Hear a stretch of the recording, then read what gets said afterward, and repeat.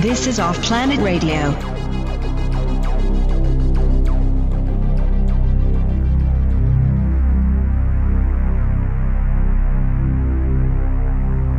Hey everybody, welcome back to Off-Planet Radio, Off-Planet TV. I'm Emily Moyer, and I am at an undisclosed location, several miles north of my usual location.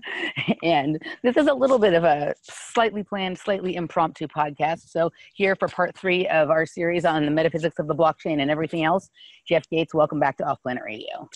Thank you very much. Part 3. Part 3, nice background too. Suits where we're going today. Yeah. I guess we could just jump in. So Jeff has all of his notes. He's going to throw them out he's going to throw the topics out, and we'll have discussion, and we'll go where we go, and who knows where that will be. And that's kind of the way we like it. Yeah. And it's just kind of this freeform stream of thought that's just in my reality. And I seem to share it with an audience that appreciates that. So, in part 2 of our little chat, I described that in August or September 18th of 18 is when me and my little crew surrogated the Bitcoin entity and let it replay attack dimensions of time. I described that in our second part, and I have just been overwhelmed that I didn't know a whole bunch of stuff happened since then. And this past 3 weeks, I've been getting up to speed in a lot of little details. So just to describe that, when you surrogate an entity, and in this case, it was a Bitcoin entity, you just call forward whatever state of being it is in. So when we did that, at that point, it was a life form, not quite evolved into an entity. And it didn't really make sense at the time why that was. And hanging out with the DeSantis kids crew, I'm not sure what I'm calling them, but it's it's just a group that is on crypto Twitter, and they are highly aware and intelligent and metaphysical to extents that until I started talking to them individually, I wasn't unaware of. And even though I am re-understanding, relearning, remembering the digital aspects of our reality. Ooh, you're cutting out. You're something. I don't hear you anymore. Can you hear me? Yep, I can hear you. Okay, so you just went. Now I hear you. So something just went funny with yours. Okay, go ahead. Repeat that last sentence, please.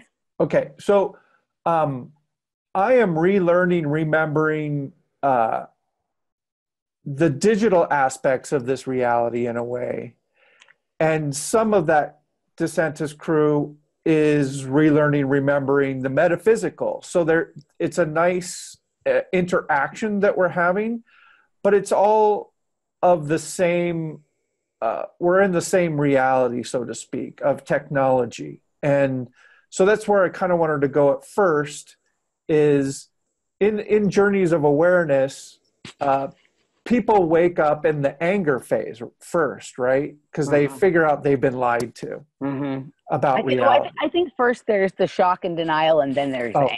That's right? true. Wouldn't you think so? There's there's that sounds shocking. No way can that be true. Okay. Then there's a little bit of the acceptance, and then there's the fucking anger. Yeah. Then there's the fuck those motherfuckers. Yeah.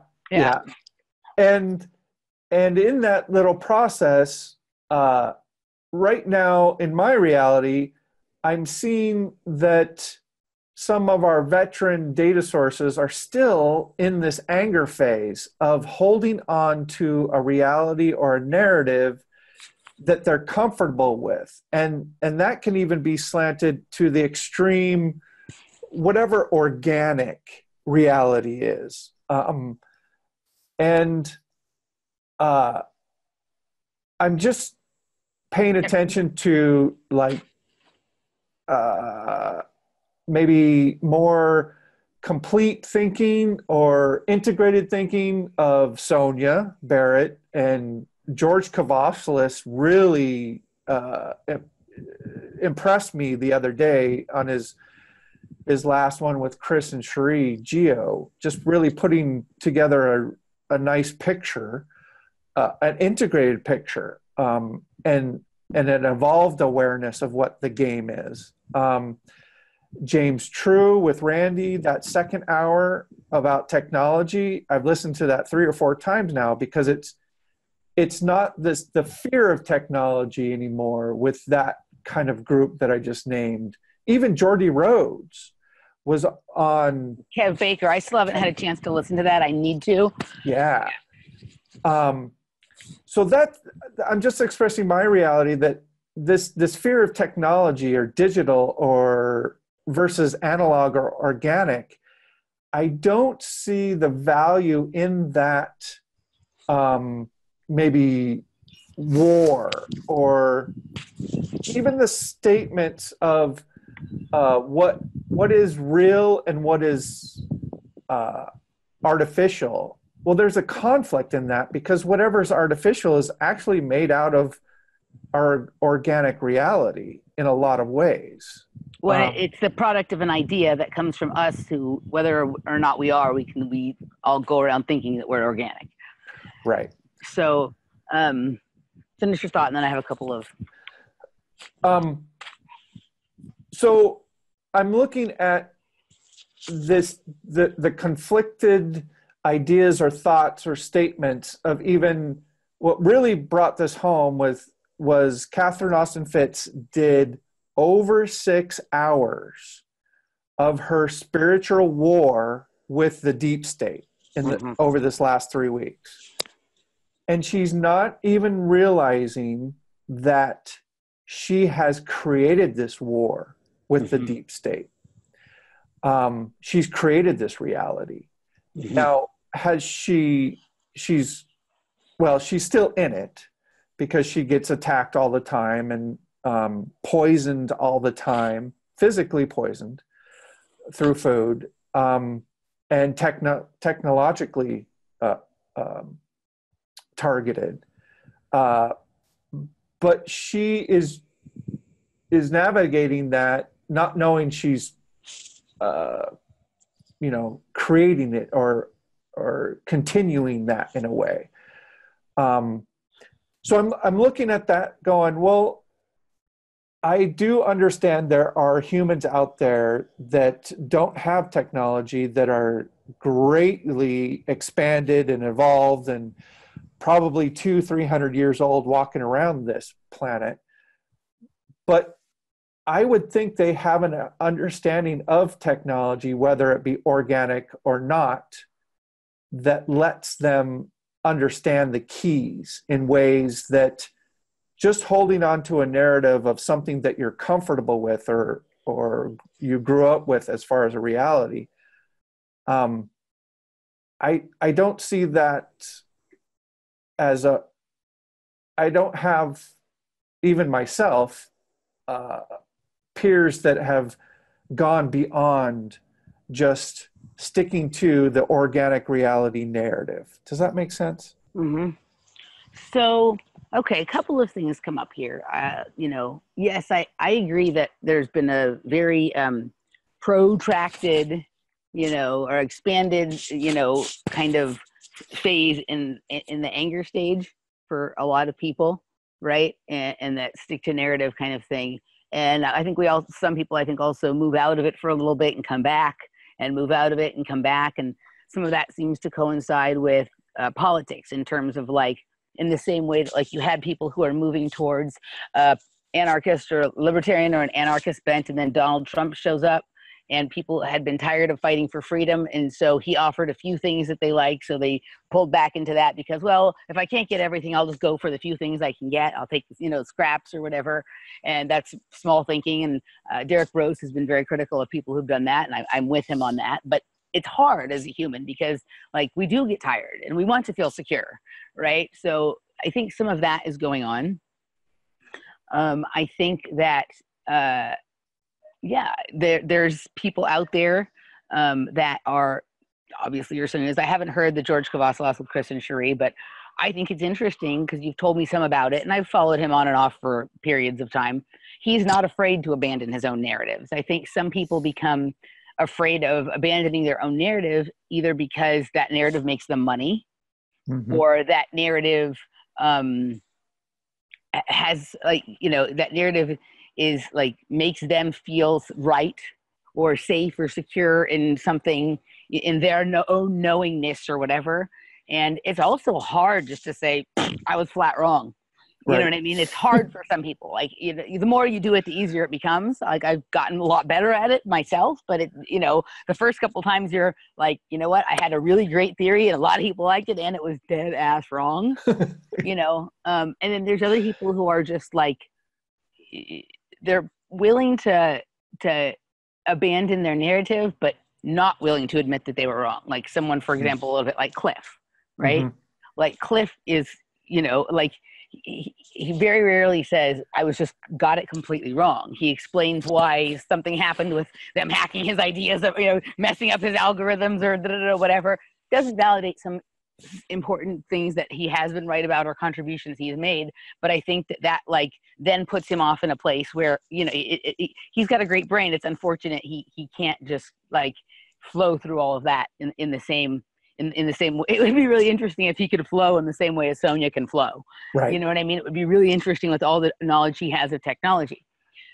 This fear of technology stuff, or this organic versus technological, and what you were saying about a monk that's 300 years old and live without it. I think the whole thing is that everything else, people want to make it this or that, a black or white, or red or blue, right or wrong, where the point is balance. From what I understand, that we're in the situation that we are in because our level of spiritual development is not equal yet to our technological development. So some people, rather than doing the work to increase your spiritual development, whatever that means for you, it doesn't necessarily have to mean a belief in God or anything like that, but a belief in sort of where you, what you are, who you are, where you are, why you are here, and what you are doing, and an understanding of that, and how does that place you in relation to the people around you, and how is your behavior going to come out because of those thoughts and beliefs and ideas, right?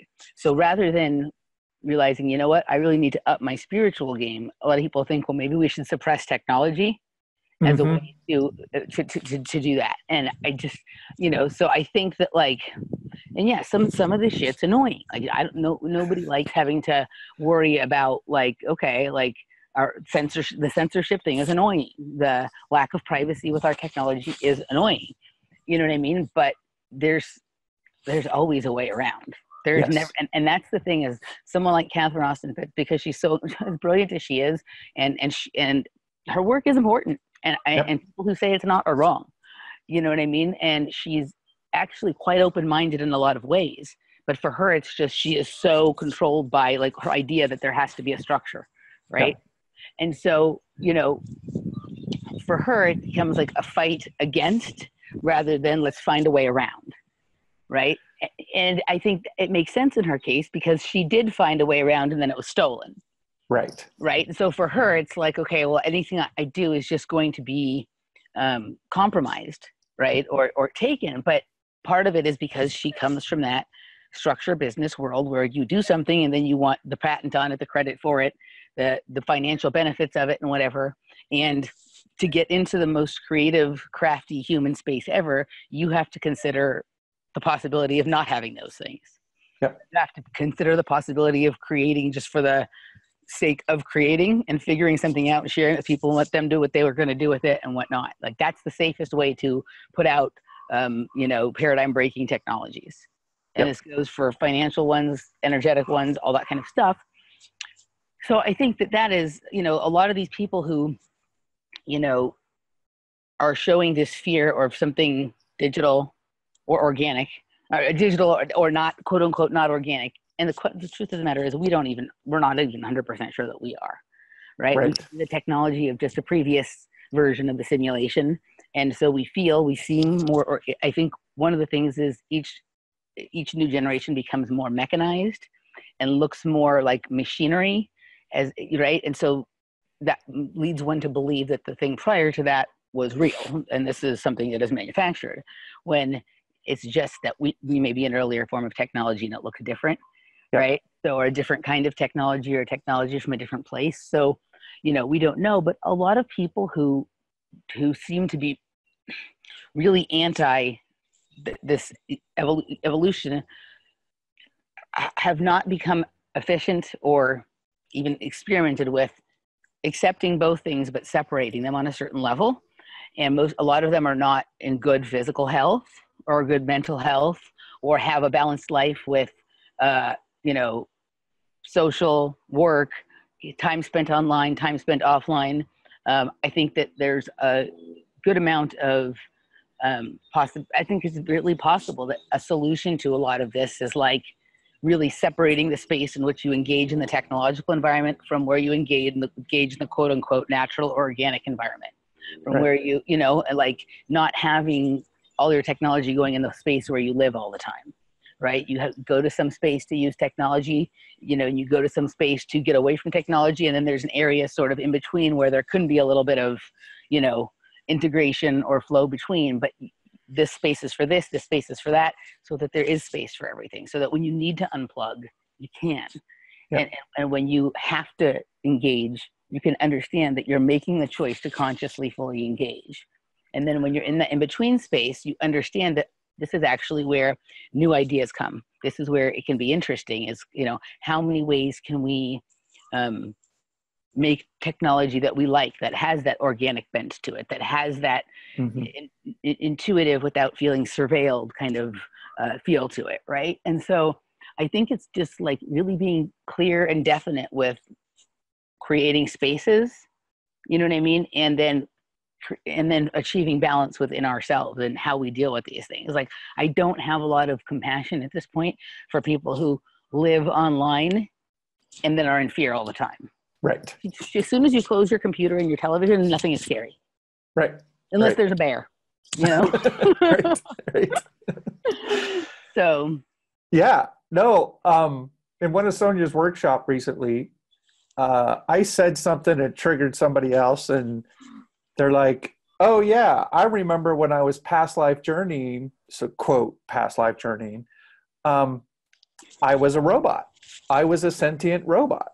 So I started asking some other friends, like, hey, can you go forward in time or reverse in time, as I did myself? Have I been a sentient robot? Yep. I got a yes. And I got a little peek of it.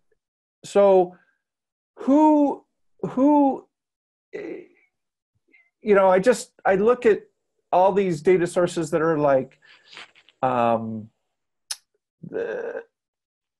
the judgments that are being projected out of technology.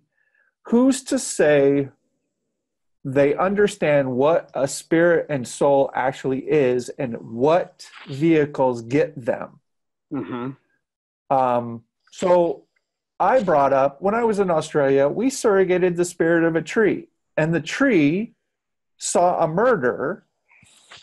And by that surrogation, there was enough data to detail who the murderer was, and that was enough to get a conviction from a tree. You can, here we've done this with rocks. We've surrogated the soul, spirit, whatever you want to call it, that aspect of rocks down by Mount Shasta. And it was so traumatized by thousands, hundreds of thousands of years of a glacier on top of it, it just was freaked out. So, we expressed that trauma and it was fine. So in my world, I understand that everything's alive. And instead of creating fear of this, it seems to me there could be a better integration of like, wait a minute, this is just a game. And if you're creating a game or playing the game, if you had that perspective of, look, everything's possible. And if you're just centered on defending a narrative of, it's kind of a limitation, that's a whole lot of energy you're expressing to create that reality, first of all. And I guess I'm just expressing that I'm looking at it in the amusement of it all at this point. So a couple things. What do you say to the people who say we shouldn't listen to someone who's talking about this, who just acknowledged that they at one time were a sentient robot? Right. Because I know that one's going to come. Like, he just admitted he's a sentient robot, right? Right. And so, of course, he's going to, right? So let's address that. Yep. I guess in my reality, I give no fucks about judgments or projections towards me, right? Right. Because I would just reflect them back. And in my reality, I just don't have that negativity anymore. Did you ever? Because I think sometimes, and this will go into the next question I'm going to ask you too, but I think because you are such a happy, positive guy, that some people think that maybe you can't understand where they're at, or that they're struggling, or where they're coming from. So do you want to maybe express like that isn't necessarily the truth for you, and how you got to this space? No, and I guess the analogy would be the movie Lucy, where she consumes that blue drug, and she goes through the phases of it seems like she's losing her humanity, her emotions, but she's actually just understanding the game at different awareness levels. Not that she's lost her humanity. And it's unfortunate that she's so serious in that movie, right, too. She never smiles or laughs after she's gaining this awareness, which is just Hollywood in general, I think. But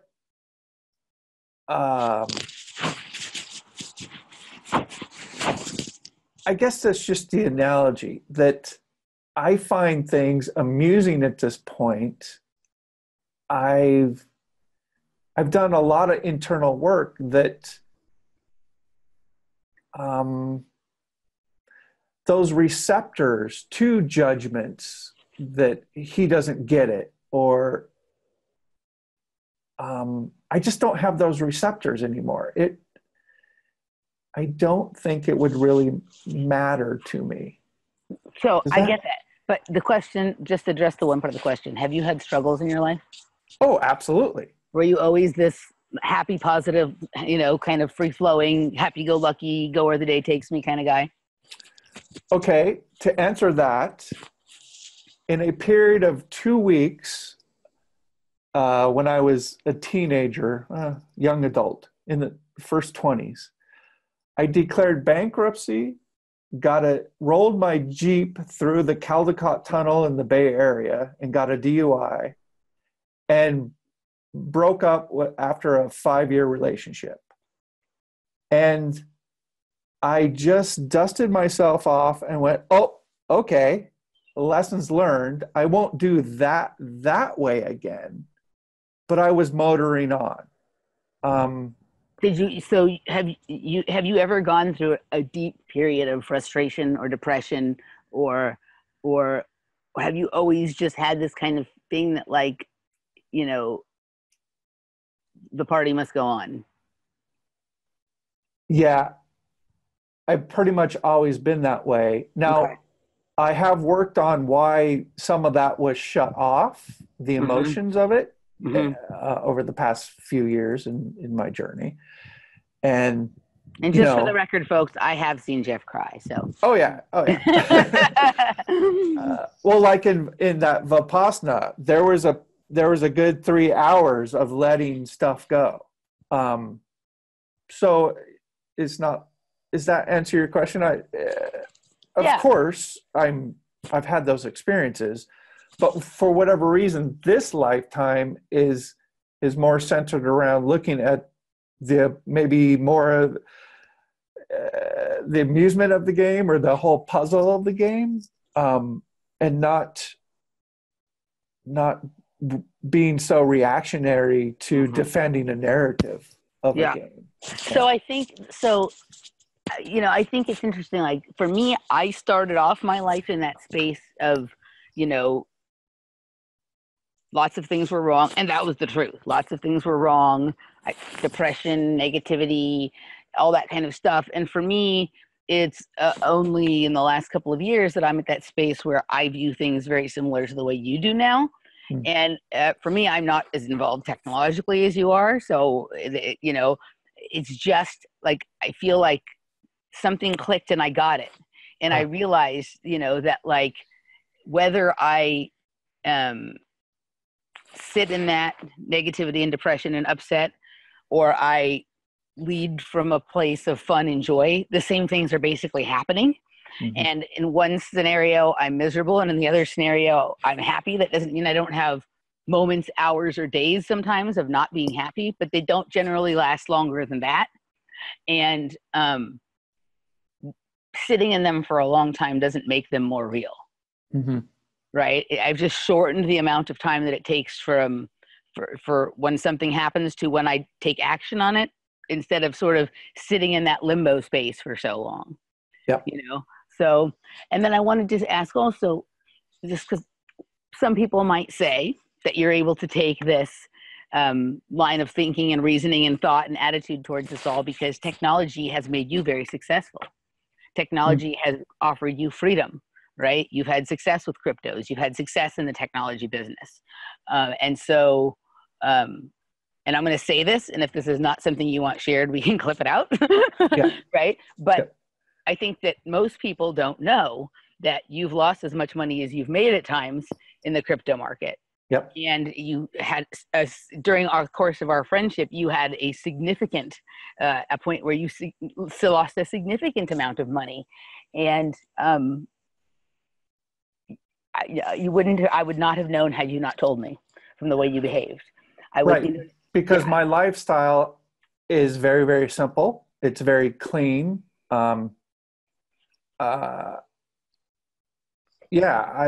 very grounded that way because I know my intent in this journey is to figure out the puzzle to this game.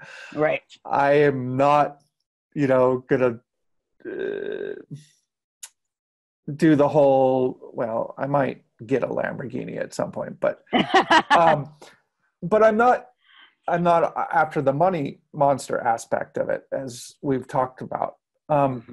Now, we've kind of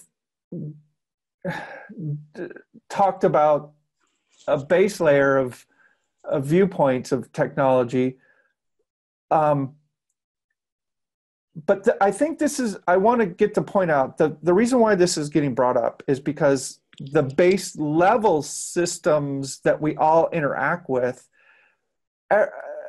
even the quote NPCs, have got some inkling that the financial system, the religious system, the medical system, the news, propaganda systems, they're all corrupt and insecure. And it's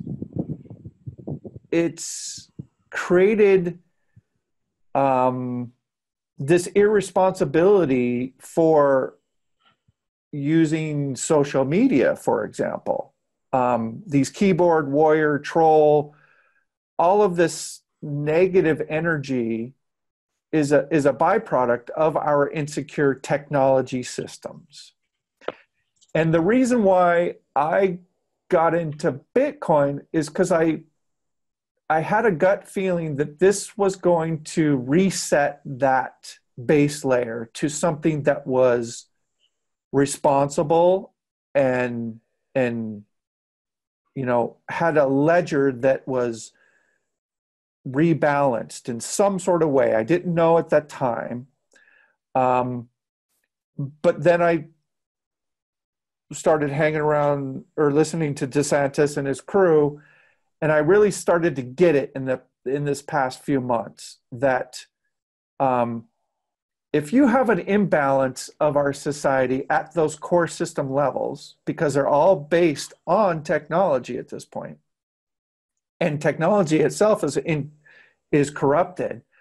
Now in hindsight, I do see why you and Danny Katz and Randy were like looking at Bitcoin going, no, at first. I totally, you had that,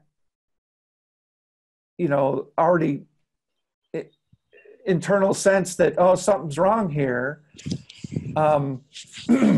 And now I'm going to communicate why I think that was. So Bitcoin was created in 2009 and soldiered on. And then in 2012, 13, this company called Blockstream or Digital Currency Group came along, which is the central bankers, and corrupted it in ways that I could detail for hours at this point, but that's not necessary. And then, I'm not taking credit for this because it's really the Bitcoin life form or entity that made changes to itself. I think I assisted that. I mean, a lot of times in this metaphysical space, we just make shit up and it comes true. And I'm just communicating in September 18th of 2018, we gave it a go. And I didn't know that 2 months later, Bitcoin forked itself into Bitcoin SV. So it literally... What is SV? Satoshi's vision. Oh, okay. So it returned to its Genesis code, version 0.1. And there's a whole thing going on right now that Satoshi Nakamoto, when we surrogated the Bitcoin life form, we just surrogated the creators and participants. So there was a whole bunch of them involved in this creation. Didn't really get faces or names at that time because we were pinpointing that. But now Craig Wright, Satoshi Nakamoto, has really come out in public and saying, well, I did create the bulk of this, and this is my original intent, and this is the blockchain that I forked in November of 18. And so for those that intuitively didn't like Bitcoin, I totally get why now. Because it was corrupted. But in November of 18, it got replay attacked, and it's now uncorrupted in my reality, in my perception. And these crypto kids, DeSantis kids, this crew, are building things that are just astounding. That one just got released today, following DeSantis's tweets and him forking Twitter. The new Twitter is called Twetch, TWETCH. And it literally is built on the Bitcoin SV blockchain so that every tweet you have to pay, a penny to tweet. And if you like somebody's tweet, you have to pay them a quarter or 10 cents. So literally, nobody's going to be liking tweets. Everyone's just going to read them and not like them. Yeah. It's going to turn trolls into poets. Yes. Because, that's a really important point. Like that, if trolls have to, if they can say what they want, but it comes at a cost, yep. Right away. I mean, it's the same thing with I get annoyed at work. We get all these phone calls from, usually it's a city name, but there's never anybody there. The phone just rings. I answer the phone. There's nothing there. And I'm of the opinion that if someone is going to call you who is not your personal contact, right, then, they should have to pay you a quarter or something to make that call. That way they really think about whether they want to waste time calling you. Yep. Same thing with the trolling. So that's brilliant, actually. Yep. Yeah. And either Urban or Randy, I can't remember, did a tweet these are the creators of this. And there's a group of them, and I'm not doing, them justice by just calling them the DeSantis kids or crew, but that's what I know them by. And the last little tweet was, a paid society is a polite society. So what I'm seeing is this Bitcoin SV is a new base layer that's going to change everything in ways. You have to pay a little bit to say it, but you can say whatever you want. And it will forever be on the Bitcoin blockchain. Forever. There's no censoring. So this is going to my perception, balance the imbalance of where we've gotten of this corrupt and insecure technology. It's pick your reality. Is AI just going to take over and control, or can you use AI and technology to balance what has been the wild, wild west of technology? Well, and then there's the other part, of course, that if AI is anything like some of the evil bastards that create it, it feeds off of people's fear of it. So, right, that may make it stronger. So in that case, the appropriate thing to do is almost have a who cares attitude about AI, not be unwise about it, right? But it is here, obviously, just like a lot of other things that are happening, it doesn't really seem like pushback is going to stop it. Right. So adjust your attitude about it, decide where it fits in your life, and carry on, right? And some people are going to say that that's awfully simplistic thinking, Emily, or that's whatever. But the truth of the matter is that people who don't know that AI exists aren't afraid of it. Right. Right. The furthest concern from the tribes in the Amazon that have never been exposed to society or culture, right? They don't know about AI. It doesn't affect them. Yep. Right. So that's an extreme case of it but there is truth to it. Only exists to the level that you engage with it. This came up with a totally different topic, but what Sonia and I were talking about in the last show. Okay. It hasn't come out yet, but it will be out by the time this is out. Yep. So I'm just going to tell my 5G story. Yeah. Talking about technology and what you allow. So I went to farmer's market few weeks ago, and I saw this lady carrying around a table, and she finally landed in a spot outside of the farmer's market. And I did my shopping, and I came back out and she approached the table, and she said, "Do you know anything about 5G?" And I go, "Well, yeah, I know quite a bit. I'm watching these kids in Austin, Texas go around with their little smog meters and figuring out where this 5G signal is harmful or not. And it's just really interesting that if you're behind trees, the 5G cannot penetrate the trees." So I continued for a little bit, and she goes, "What do you mean, one of these meters?" And I didn't even see it when I walked up, but she had the smog 5G meter on the table, and I go, "Oh yeah, that thing." And she had this grin "Okay, I'm going to show you how toxic 5G is." And she picks it up, and the meter, she says, anything over 10,000 on this meter is very detrimental. And I figured out that why she picked that spot to put her table is because she was roaming around farmer's market to find the toxic spot to show everybody. So she's looking at me, waiting for my reaction, and the meter turns on, and it literally goes to 100 and just flatlines. And right in that moment, I knew that because you're not afraid of 5G, yep. It barely exists. It's not 5G. That it doesn't. It's not that it doesn't, but it's almost like the fear is a beacon for it to flare up. So just like when sharks smell blood. Yep. Yeah. Yep. And if you ask my opinion, I think sharks are an AI or a patrol technology of an earlier form of the simulation. Right? The way that they are compared to whales, right? Whales would seem more organic, sharks more digital. Right? Yeah. The way that they censor, the way that they have the things that are sensors and stuff like that. There's just something to me that's very mm, mm, swarm, hive mind, AI, Borgish about sharks that isn't so much about a whale or a dolphin or something like that, right?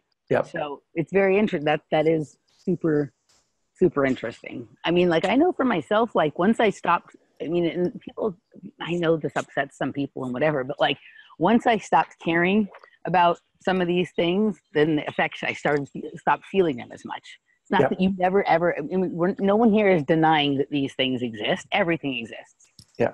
Everything exists. And, but, you know, sometimes just the fear created around some of them accomplishes the task that the technology actually isn't able to accomplish.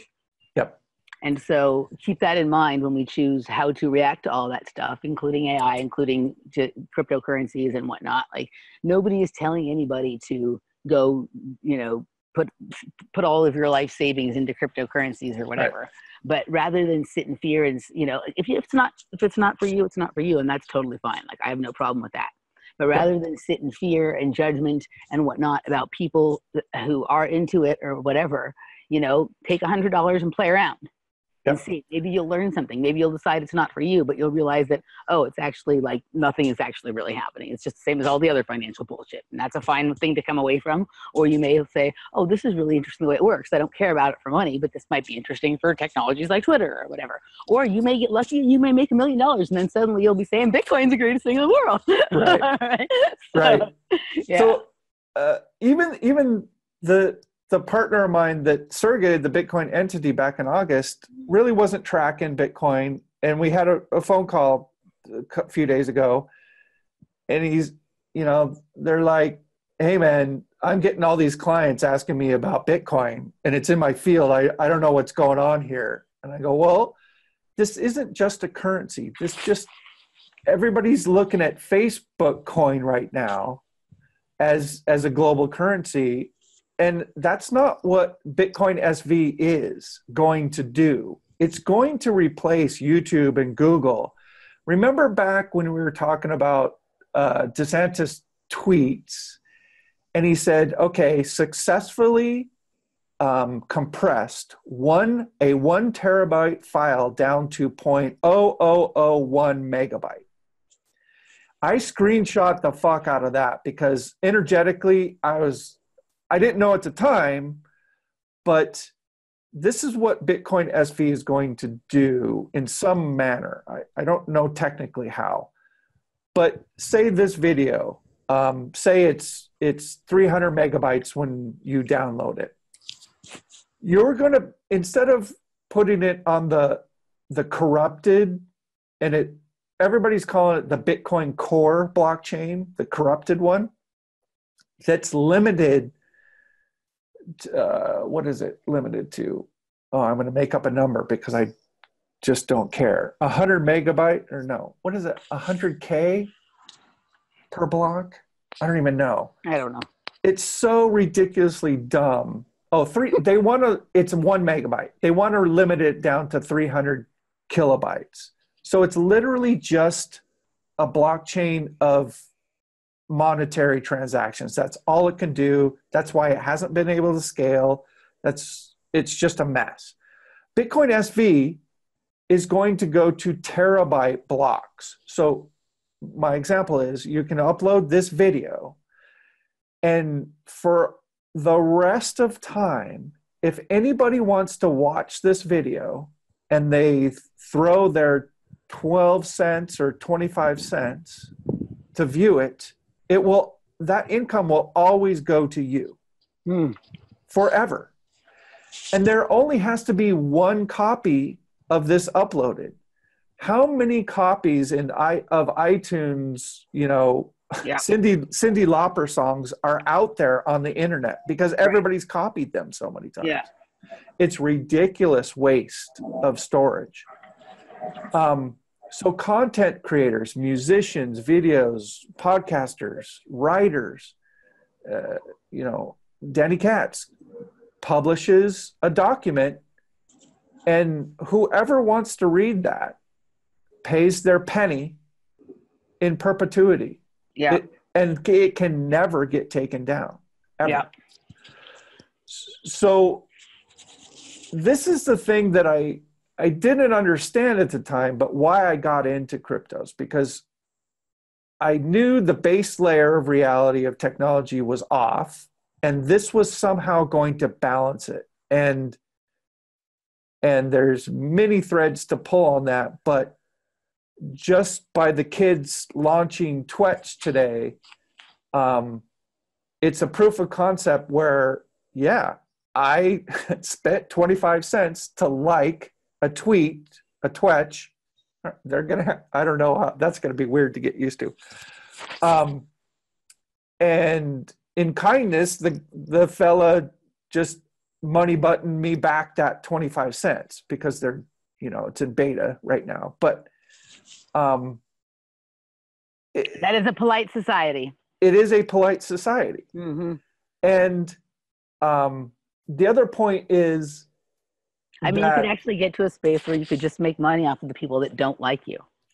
Correct. Right? You could actually allow the people who are your fans, followers, admirers, appreciators, co-creators to enjoy your information for free, and just allow the assholes, the critics, and whatever to pay your salary. If you actually were creating really interesting content that was both important and controversial, you could make sure that the people who really wanted to engage with it in a positive way had access to it for free by doing something like that.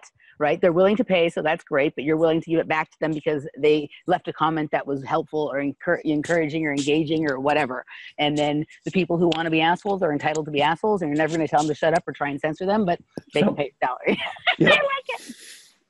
Yep. I like it. Yeah, and I mean, this goes to the attention-based society that everything seems to be headed towards, which is a whole conversation I'm sure many data sources and podcasters can go into. But I just see this as a rebalancing of a base layer of technology. Because this is going to strange loop, so to speak, right back onto the government or corporations. Once you get onto a ledger that of this nature, they're not going to be able to steal the $21 trillion out of budgets anymore. Right. Everything's going to be accountable. Or they're going to have to keep the places where they interact so separate that everyone will know, oh yeah, that's where the corrupt people go to steal $21 trillion. So it's like, the idiots who kept their shit in Bank of America or, with Lehman Brothers or whatever after the crash, that's dumb. Yeah. Yeah. Yeah. Yeah. So there's, just to finish this Bitcoin SV rant, I mean, I mostly got into Bitcoin when it was $100. And right now, Bitcoin SV is $200. I see a flippening happening in that I think Bitcoin Core, Bitcoin Cash, and Bitcoin SV will probably always exist. But once everybody starts understanding where this is going, and it could be shortly, Bitcoin SV is going to be the one worth $9,000, and Bitcoin Core is going to be worth $100. Mm-hmm.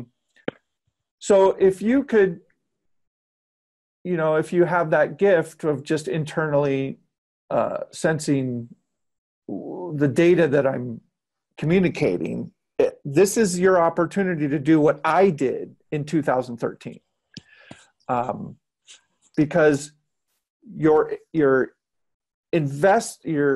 paying attention to a rebalancing of the base layer of technology, and there's so many different parts and pieces that you could talk about, but I'm just expressing I see where this is going, and it's a replay attack that actually happened, that manifested in the collective, so to speak, and here we are.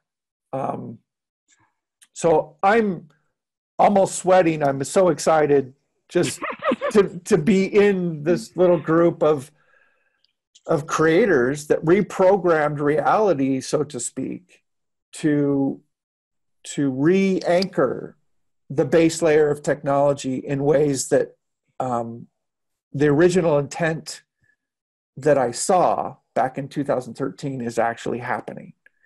So instead of being... Sorry, what do you say to people that say that other people don't have the right to reprogram reality? Right? That's not like, because somebody's going to say, well, what right do they have to reprogram reality? Yeah, that's even, we were tossing around, or I was, the group intent that just change your reality, and if enough of us do it, it expands out to the collective. That shit just happens, and whether we like it or not, there are people who are doing what they think is reprogramming of reality. So this comes to where, Sonia says there are no laws. So there's no laws for them and there's no laws for you. So they think they're doing it. You go ahead and do what your version of reprogramming reality is too. Yep. Do it from your space. Don't do it with the intent of changing something, don't do it out of vengeance, like trying to screw somebody over or this, that, or the other thing. That doesn't work. I think that is inappropriate. But yeah, like if we are living in a computer programmed reality, it can be reprogrammed. Yep. And so, but do it as reprogramming your reality, not with the intent of reprogramming it for everybody else. Correct. Yeah. Yep. All right. So I have a limited battery situation where I'm at. So if there's anything else you want to get out in this first part, then let's do that. If not, let's take a quick potty break and move into the patrons hour. Do you have anything else you want to get out right now? Nope.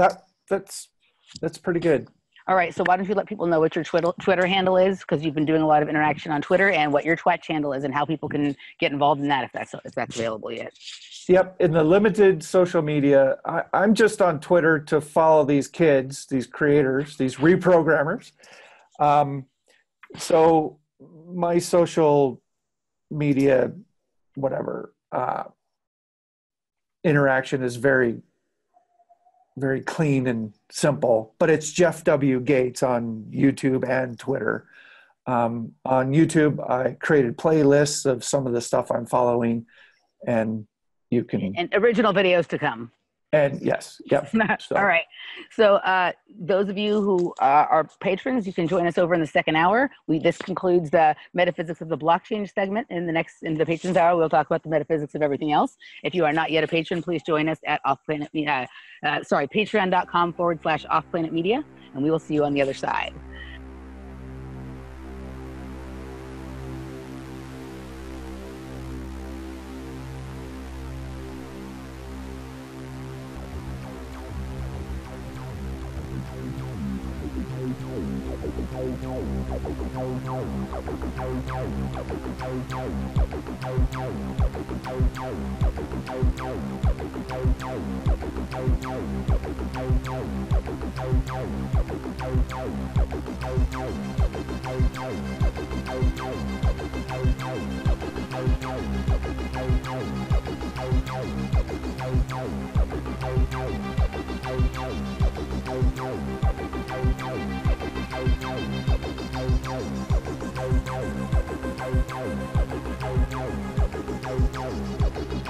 You are listening to Off Planet Radio at offplanetradio.com.